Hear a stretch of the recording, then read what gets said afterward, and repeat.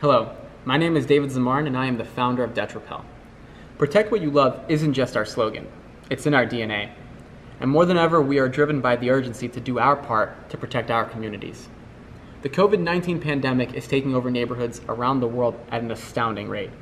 The safety of our employees, our families, and all of you is and has always been our top priority. We are taking responsible precautions to help stop the spread of this virus where we can. While we are passionate about delivering the safest stain protection on the market, we recognize that due to the pandemic, there are other products that are critical now to ensure the safety and well-being of all people. In light of the widespread shortages in disinfecting and sanitizing products, we have shifted some of our focus to offer an EPA-approved hospital-grade disinfectant.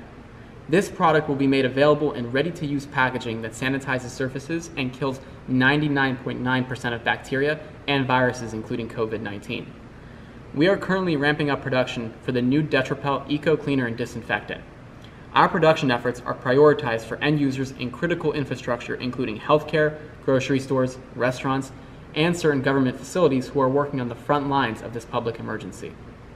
To support our community and all of our valued DetraPel customers, we will also be making a limited quantity available on our website as early as next week.